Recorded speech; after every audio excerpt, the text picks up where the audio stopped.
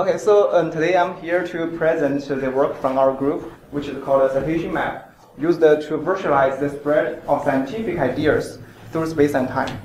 So since we only have 3 minutes, so we will directly go to the video.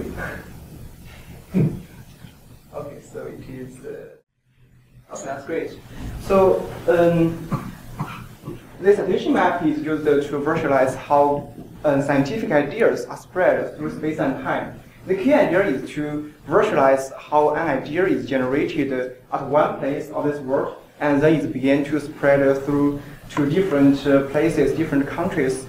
So, so in this map, we can first search like the keyword of a paper or the name of an author. So, for example, let's begin to play.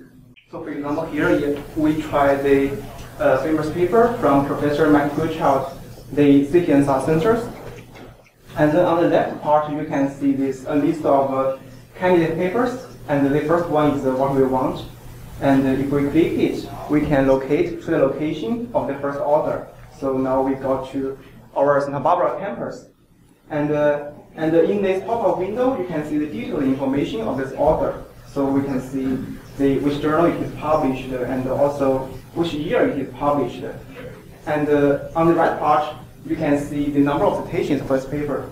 Of course, this number is smaller than the real number of citations, since we are using the source from Microsoft Academic Search. They don't have a very complete citations.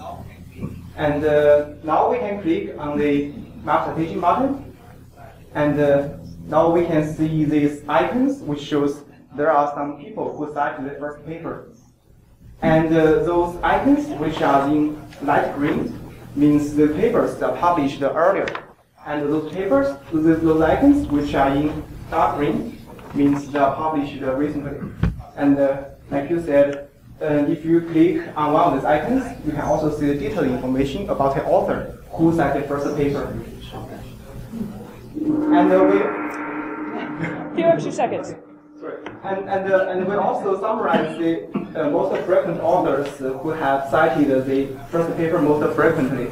And if you can click on one of these curves, you can see how many times this author have cited the first paper.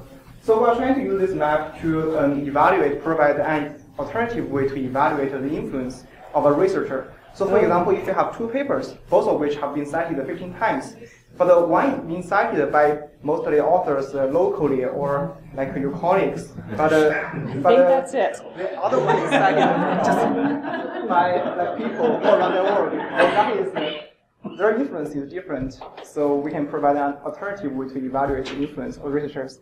Sorry for taking time.